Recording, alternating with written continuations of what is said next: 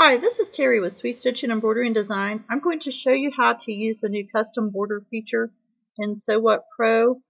It's really great, and as of this video, Steve Hirschman is also working on adding a bean stitch to it. Right now we have a running stitch and a satin stitch, so he's going to add a bean stitch feature in the future, hopefully soon. I've got a design up here that I want to add a border to. And what I want to do first is I would like to rotate the design. So I'm going to select it. And when you click it like this, it selects the entire design. And I want to rotate it. So go up here to the menu bar and I click rotate. Left click it once. And I want to rotate it again. Okay, I've got the way I want it. And if you ever notice here to the left to rotate, if you want to, you can rotate in like increments of 10 or 1 if you just want to rotate a little tiny bit.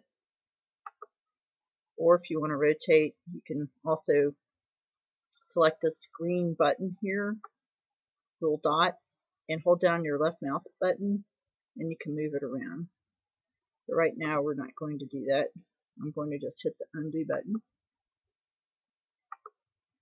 and get it the way I want it. There it is. And now what I'm going to do is I'm going to zoom in just a little bit. So I'm going to click the little zoom button here, the plus sign. That gives me a little better area to work with. So I want to add a satin border to this. So let's see how well I can do this.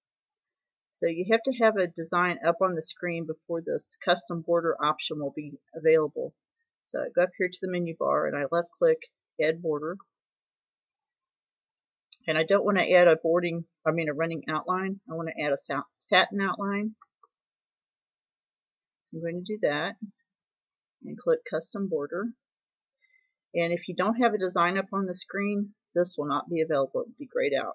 So I'm going to left click this. Okay, and now this is grayed out because I haven't selected anything yet. So it says left click points for the border, right click to remove last point. So I can left click, and if I right click, see it removes, it erases in case you've made a mistake. So let's right click on all those and get rid of them. So I think I'm going to just follow this outline here, create my satin border. I think I'll start at the bottom, so if there's a join, it won't show. I'm going to click here, just click around here to outline it. I'll just follow the outline. I'm using my laptop, so I'm not using my mouse, so bear with me here. I've got a tablet also. I haven't tried it with the tablet.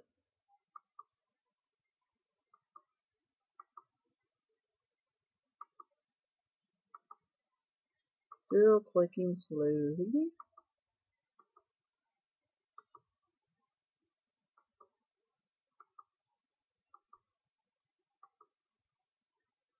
And if he ever adds the bean stitch on this, which will be nice, you could always create a bean stitch to put on top of the satin stitch later.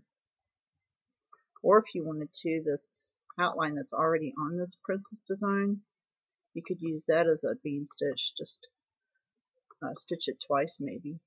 Let's see.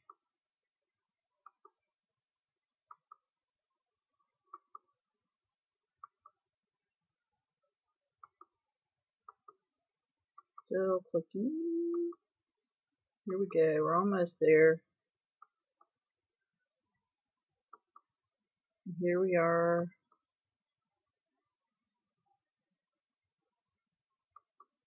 Okay, they're all joined now. And then go up here and create stitch border, and let's see what we've got. Ta-da! There it is. It looks like I was a little sloppy where I joined my points there. But we can always fix that too. So let's zoom in a little bit.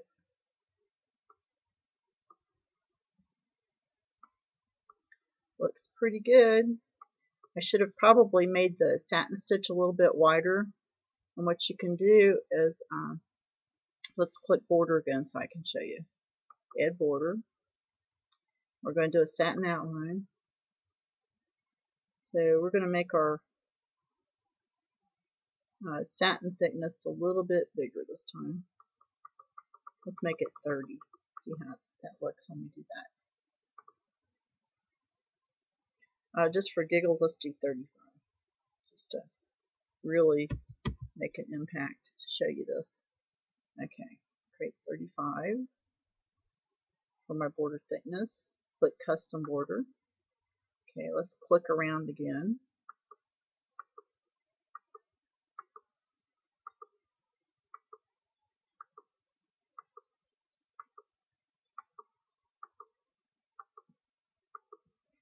And if you wanted to make a patch out of this, you could use, and if you want to really be a good recycler, you could repurpose an old pair of jeans. You could cut out a piece of a leg, and just to practice making a patch, use that as your applique fabric.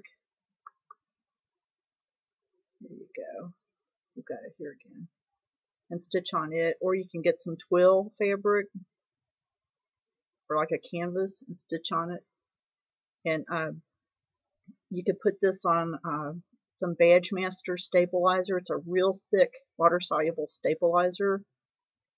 And after you stitch it, I would use 2 layers of it and hoop it. And then after you stitch this, it'll all rip apart off of it. So all you'll have left is your fabric on there. It'll look really good. It'll have a nice clean edge. Okay, let's stitch the border. Left click that. There we go.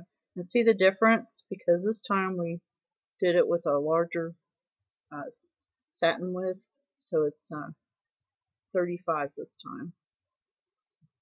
Let's look at this. And I've got the view texture on. Let's see. If you turn it off, you can see your stitch points. These look a little rough. We'll see how they look if we stitch it out. You can zoom in even more. If you go into view and click your stitch points, those all show up. And then click the little zoom tool here. Sometimes you have to move the slider to see better. See how you can see your stitch points?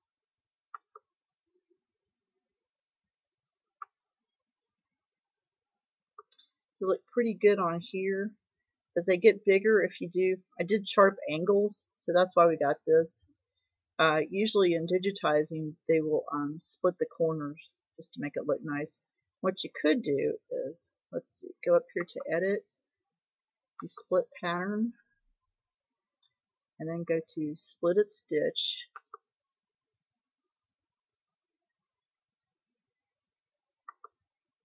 And you can actually add some stitches. Click on one of these stitches here, and you can do insert. You can add some stitches to fill in that space.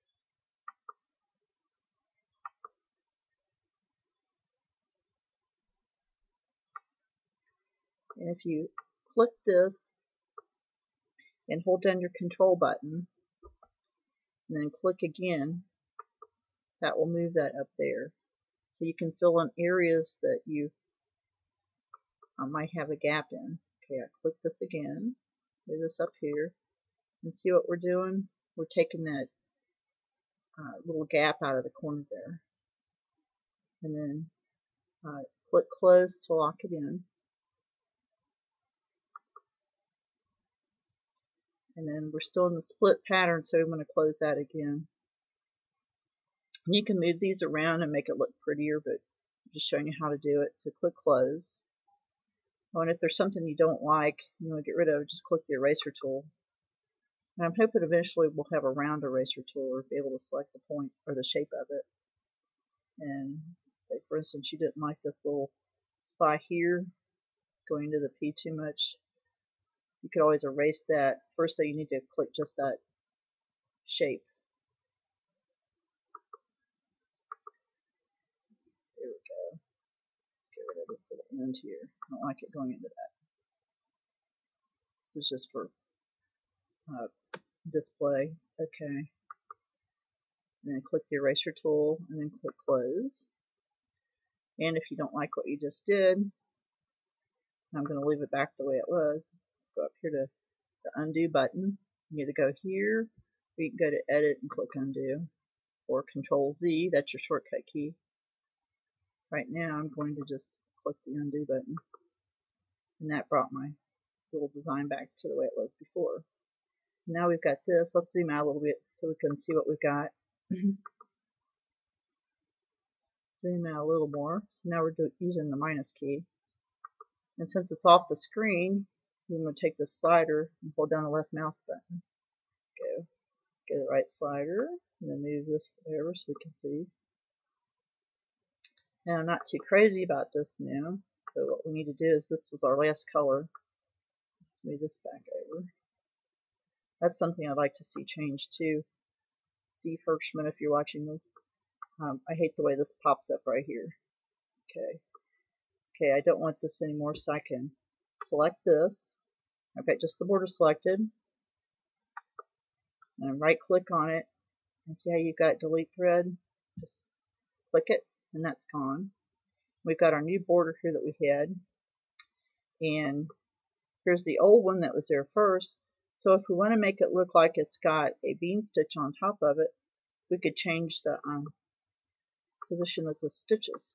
So what we can do is we can hold down the shift key, hold our left mouse button, and then just drag this up. That'll change the position. Now see, this stitch is first, and then the top color there stitch is last. Let's make it red so we can see better. There, you can kind of see it, especially if you zoom in. And I've got texture off. See, right now we can see the stitches still. So you can go up here to view and turn off the stitch points. That, doesn't really make any difference, but it will put extra dots in. Okay, hit texture. Now it looks like a real simulation again. And you can see the stitching on top. Then, like I said, if you wanted to fix this, you could always go back in to view, turn off the texture, turn on the stitch points.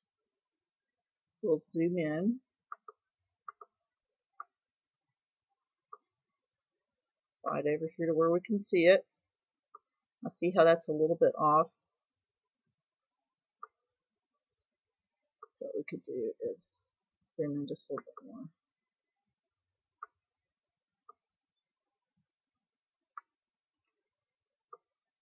And we can go into edit and split pattern, or Alt and the letter S. Hold down the Alt key and the letter S at the same time.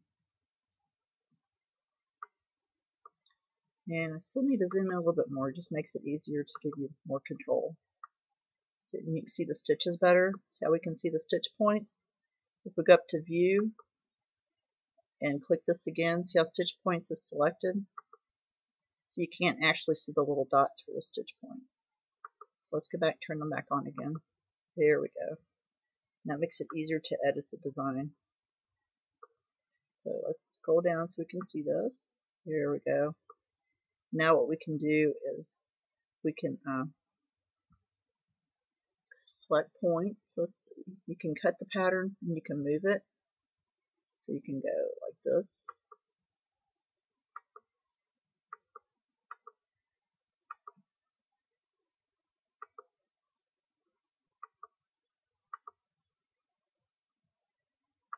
We've got that now. So then we can hit select cut pattern. That's active now. Before it was grayed out because we didn't have anything selected. So when you click it, you have all these options. So we're going to keep all our sections here. So we're going to do cut and save all. Left click it. There it is. Now if you look down here, after you click close,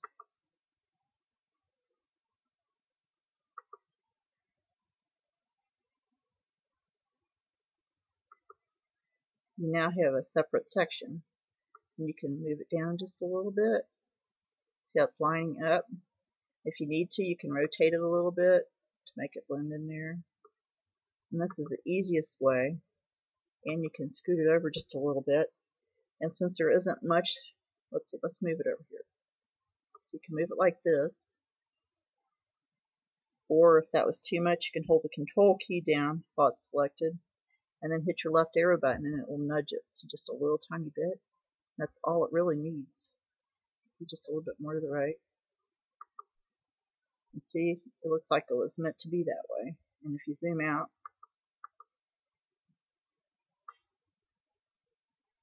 it's looking pretty good. And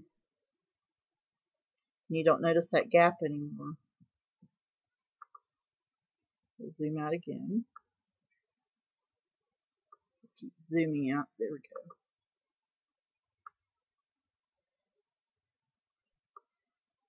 And then go back to View and Texture, or Control and the letter T. It's our shortcut. Here we go. We got that simulation again. And I'm not too crazy about the dots on there. So let's right click to remove the thread, because I had that selected before too.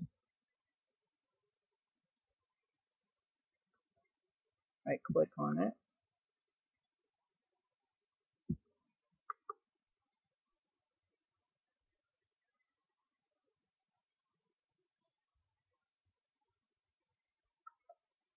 My computer's moving slow today.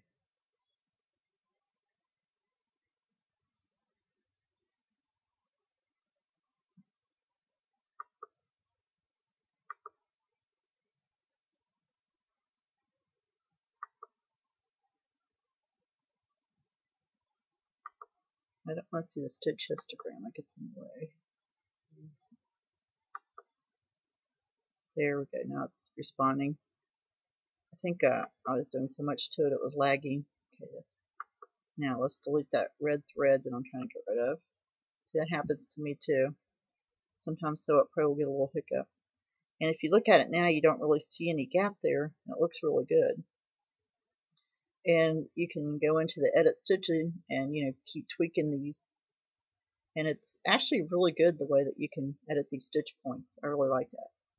So let's save our design.